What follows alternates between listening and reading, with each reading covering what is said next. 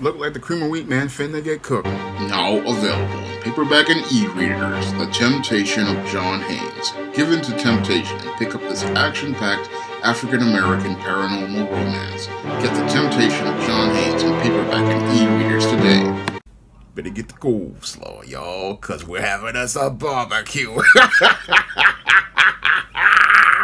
The FBI raided the homes of several top officials connected to New York Mayor Eric Adams and confiscated the cell phones of several others, including the New York Police Commissioner.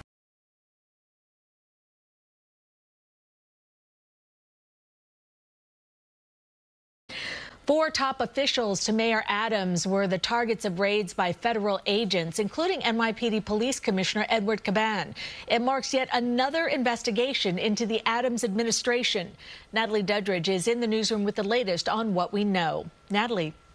Cindy, good afternoon. Well, the nature of this investigation still remains a mystery. A city spokesperson did tell CBS News New York that there is no indication that Mayor Adams is a target of any investigation.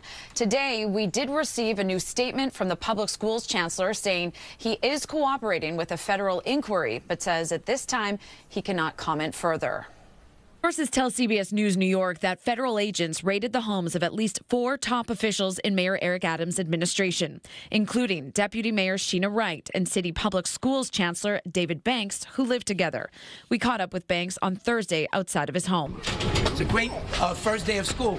The homes of the chancellor's brother, Deputy Mayor Philip Banks, and NYPD Commissioner Edward Caban were also raided. The NYPD put out a brief statement regarding Police Commissioner Caban, saying the department is aware of an investigation by the U.S. Attorney's Office for the Southern District of New York involving members of service. The Associated Press is also reporting federal agents seized electronic devices from the home of Timothy Pearson, a mayoral advisor and former high-ranking NYPD official.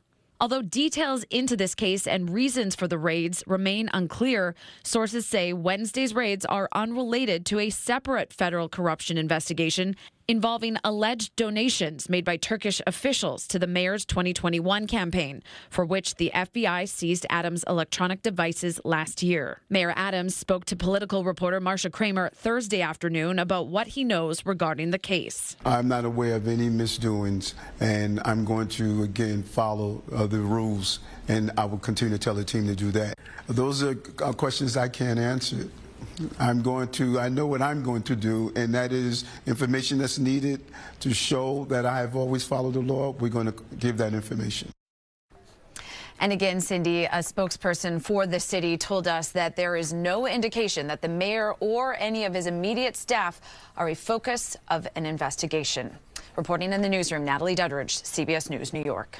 Natalie, thank you. Now, last Wednesday, FBI agents raided the homes of several top officials in the Adams administration.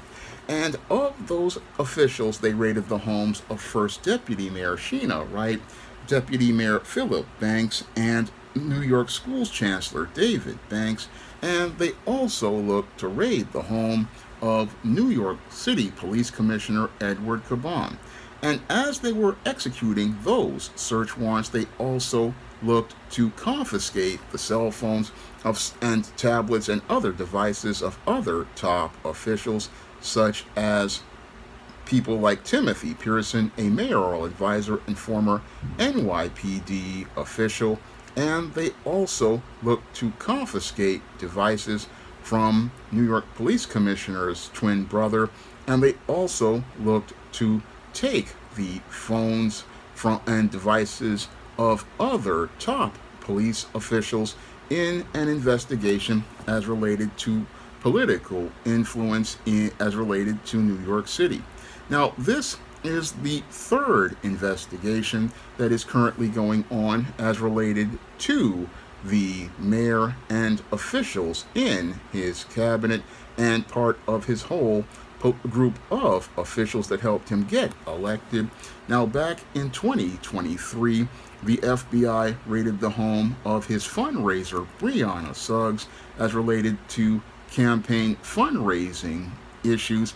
And then they also raided the home of an Asian Adam aide, Winnie Greco, as related to possible influence peddling or other alleged issues as related to a mall in Queens, and they also raided another person's home as related to a scheme involving the Turkish government and the opening of the Turkish consulate in New York City. Now, all of these investigations are quite troubling because they paint a picture of a mayor who basically isn't looking to serve the needs of the people, but looking to use the city offices as a fiefdom to basically peddle out favors to friends and cronies. And that optically looks bad for a mayor who ran on a campaign of being a former police officer who was looking to clean up New York City. That's the whole situation that the cream of wheat man is in and is looking to be cooked by. And it basically is looking to me like the cream of wheat man's time is basically being up as related to being mayor of New York. And what's happening here is a case of this mayor, again, not understanding the subtle politics transpiring around him as related to this entire situation, because some may speculate that this is being done because the mayor basically went against Joe Biden as related to the migrant crisis here in New York City. However, when I look at this whole situation, it's just white supremacy breaking yet another tool that it has no use for. And that's where Eric Adams got it all twisted way back in 2021 when he was running for mayor in New York City.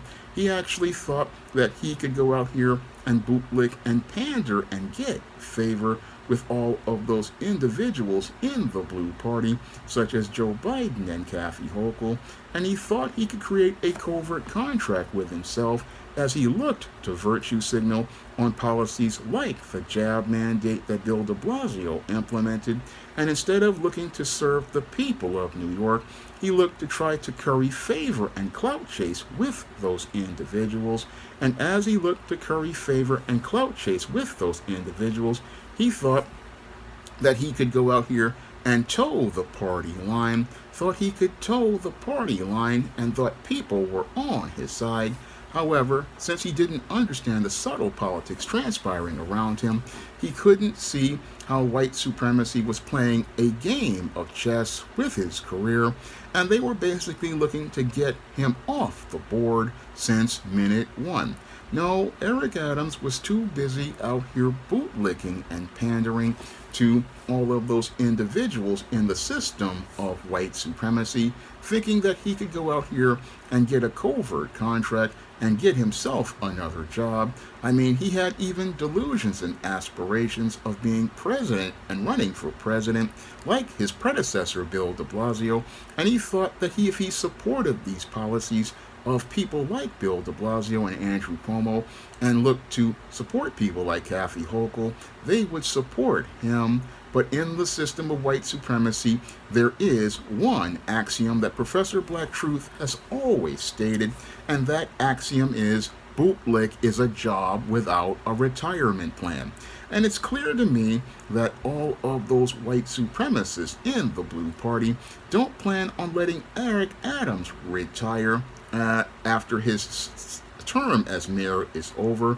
No, they basically have a place for the former cop, the same place that they had for David Dinkins, making sure that he leaves office in an ignominious fashion, because in their political chess game, he was always a pawn as related to their agenda, because their agenda was to make a statement with his term as mayor, and that statement was that if you give a black man power, he would not be able to be competent as related to that position, and as he's not competent, they use that as an example to everyone to why you don't elect black men as mayors and have them running municipalities, because they are completely incompetent. That was what the plan was for his predecessor, David Dinkins, and basically what they did, yes, they passively allowed him to be the first black mayor, but aggressively they basically created a narrative around his incompetence, where they said that he basically let crime get out of control from the 90s up until about 1993 as the crack epidemic was raging. And as the crack epidemic was raging, his indifference towards New Yorkers basically created a campaign that basically showed most New Yorkers he wasn't fit for office. And that's what Rudy Giuliani was able to capitalize on as a white man. He was able to come in and be that savior for most of New York. And that's how he wound up losing office. And because of his incompetence, we haven't had a black mayor for 30 years. Now, in the aftermath of the pandemic, Eric Adams basically wound up falling into being a political pawn because, again, they basically picked him to be a patsy because they knew he was a bootlick. They knew he was a bootlick to get favor, and he basically started out the gate not showing he would be a leader that as a cop who would clean up New York City. No, he was a follower looking to gain favor with higher-up members of the Blue Party, hoping to create a covert contract where he could get a higher job in political office and look to toe the party line as related to dysfunctional Bill de Blasio policies like the jab mandate that prevented New Yorkers from going to work after in the aftermath of the COVID-19 pandemic. And that one policy basically showed how Eric Adams had jumped the shark as related to his entire political career, because as he looked to toe that party line and further looked to escalate things by keeping New Yorkers who didn't want to take that shot from being able to go to work for almost a year, he basically started to put the nails in the coffin as related to his political career, because he had already alienated 1 million black voters by showing that he wasn't going to support black people, because most of the black people were the ones who didn't take the shot, and got into a war with Kyrie Irving that basically showed black people he didn't support them. And as he didn't support them, he basically abandoned the black community. And as he started bootlicking and pandering, what he did was think he could get in with white supremacy, thought he could get in and get a seat with white supremacy, not understanding what Ralph Ellison talked about in his book Invisible Man, about trying to get on that carpet, that the carpet is going to shock you. And Eric Adams got the shock of his life as he and his cronies tried to get and build political power in the system of white supremacy, thought they could go out here and make these backdoor deals, not understanding that in the system of white supremacy, the system of white supremacy is not interested in seeing a black man get any sort of power. And many of the power brokers you deal with basically see the moves you're trying to make and basically will set a person up for a checkmate. That was what was going on behind the scenes as related to Eric Adams and many of the alleged deals he was making as related to this investigation. Again, alleged because we don't have any proof. And this basically was part of the beginning of the end of Eric Adams. This and the just disastrous direction of the migrant crisis was the beginning of the end of Eric Adams. Now, Eric Adams at this point is basically on the road to becoming a one-term mayor by just the migrant crisis alone and the complete mishandling of the migrant crisis, and that basically destroyed his approval ratings with the non-black and white coalition of voters that he thought would put him over because he thought he didn't need the black vote.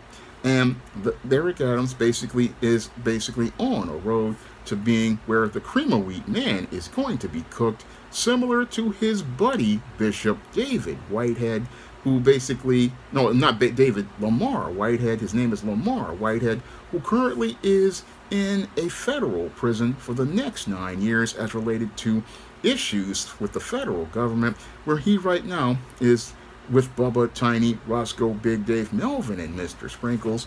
And it looks like white supremacy is looking to take this tool of Eric Adams and break this tool. They want to break this tool because, again, this is all about making a point for the white supremacists. It's not about, again, the whole issue of politics. It's all about their agenda regarding black leadership. And Eric Adams basically was the patsy as related to their whole narrative of black leadership that they've had since the days of birth of a nation, because in the days of birth of a nation, they had said in that movie, if you give a black man power, he would be corrupt and out of control, and everything would be in chaos. And when we look at New York City, basically Eric Adams proved the point of those white supremacists that they presented in Birth of a Nation. And basically, they created their own axiom as related to that, because, again, the white supremacist always picks a bootlick they can get in front of to be able to get their points across. And they have basically gotten their point across as related to Eric Adams. And now that they basically have made their point, they are setting him up for the checkmate as related to the end of his political career, setting him up for the checkmate as related to his political career, because he's in a worse position than David Dinkins was as related to the crack epidemic of the early 90s and the death of Brian Watkins, which was the nail in the coffin for David Dinkins, because as he apathetically did nothing about the crime in New York as we went up to 2,000 murders, David Dinkins didn't really want to do anything until a white person, Brian Watkins, wound up dead. And after Brian Watkins wound up dead, that's when he decided to implement his plan to deal with crime. But by that time, it was too late, because white supremacy had set up Rudy Giuliani to be the savior that would run against him. And in the case of Eric Adams, who already has extremely low approval ratings, lower than any mayor in 25 years, a mayor who is associated with the failure of the migrant crisis and has video of him embracing migrants and then saying that the migrant crisis would destroy New York City. I mean, dude basically set himself up for failure, because his opponents in the Blue Party are the ones who are going to be taking these tapes and running them against him in 2025. I mean, you've got guys like Comptroller Brad Landers sitting up there thinking about primarying Eric Adams and setting him up to take him down, because, again, Eric Adams didn't see the subtle politics transpiring around him as related to white supremacy. No, he was too busy licking boots to look at the chessboard, and since he didn't look at the chessboard, he couldn't see the routine moves that the white supremacists were using against him. And since he couldn't see the routine moves that were being used against him, he is now in a place where he's already been checked, and he's on the road to being checkmated, because this former officer, again, who ran on a campaign of saying that he was going to fight crime, hasn't really improved the quality of life of New Yorkers. No, he basically made the life of New Yorkers worse, one with that jab mandate that kept New Yorkers working for close to a year, and two, letting all the migrants into New York City that basically destroyed the quality of life in New York City, and three, sitting there making excuses regarding a sanctuary city law that clearly is unconstitutional, but his office won't make a constitutional challenge to it, because he doesn't want to upset members of the party. And the great irony is that when he went out here and didn't want to upset those members of the party, it basically was the thing that led to the complete implosion of his political career, because when he only had the time, the backbone, and the stones to call out Joe Biden, it basically, again, was one of those things that was the only time he ever stood up. But all throughout his career, he was bootlicking all throughout things, again, hoping to gain favor. And sadly, like George Jefferson, who chased Mr. Whitendale, Eric Adams basically followed the lead of white supremacy, thinking white supremacy would give him favor, but white supremacy gave him everything that they always give a black bootlick, and that is a foot in the ass before they wind up breaking their tool. Again, breaking their tool to make sure that it doesn't get weaponized. And that's why they've basically ostracized him at the DNC convention. They basically ostracized him because all of the people there knew that the cream of wheat man was about to get cooked, and he's about to either get cooked three ways. One, he will get cooked either by these federal indictments. 2, he will possibly get cooked if he does get primaried by a member of his own party, like Brad Landers. Or 3, he's definitely gonna get cooked in the next election. It's a three-way way of getting cooked. And again, the cream of wheat man basically didn't see the recipe that white supremacy was setting him up for. And again, white supremacy always looks for people they can get in front of, always looks for people they can get in front of, look for people who can't see the subtle politics transpiring around them, can't see the subtle politics transpiring around them, because as they look for people, again, they look for the person they can get in front of. And again, Eric Adams couldn't see who was getting in front of him, and that's why he's looking like he's going to be behind as related to this situation, and basically is done at this point, basically done as related to New York politics, and again, done in the same ignominious fashion that David Dinkins was done, but done even worse because what they want to do is put so much trauma in your mind regarding black male politicians that you'll never want to vote for another one.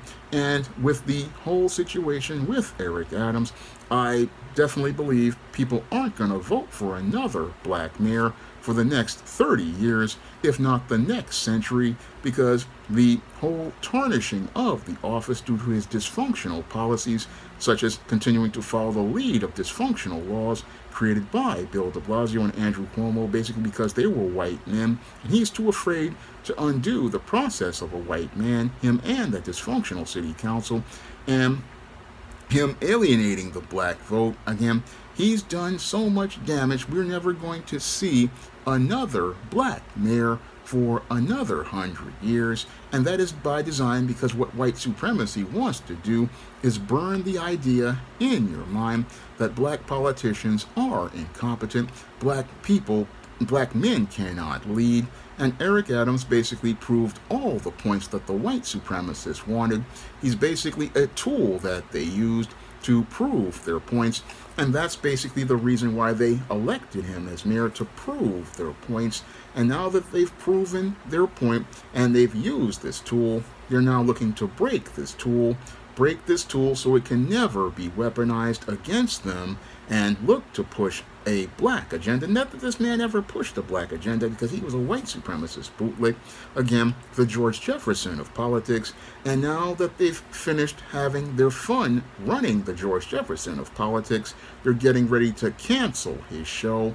And they're canceling his show because they want to get back to the business of white supremacy with the Blue Party, and they want to get back to that business and get things back to business as usual. Now that they've dealt with their cream of wheat man, now that they've cooked their cream of wheat man, they no longer have a use for the cream of wheat man, and sadly, the only person who doesn't see that he's done is Eric Adams. Now, if you want to pick up some of my books on the SJS Direct imprint, you can find those books on Amazon.com in paperback and Kindle format. You can also find them at other online booksellers like Draft to Digital, Google Play, Barnes & Noble, and big box retailers like Walmart and Target. And if you'd like to see me make more videos about other topics, because I don't like making political videos, you can send a donation to the Patreon, the PayPal, or the Cash App by clicking the links in the description box. That's all I have to say for this video. You can comment, rate, and subscribe. Now available in paperback and e-readers, Esteem Horror in the Hamptons. The aspiring angel tries to escape a house of horrors in this action-packed, all-new Esteem series adventure. Get your copy of Esteem Horror in the Hamptons in paperback and e-readers at online booksellers everywhere. Now available in paperback and Kindle Unlimited, John Haynes, the man with nothing to lose. The man who rules the world runs into the irresistible force of a man with nothing to lose in this action-packed, all-new John Haynes series adventure.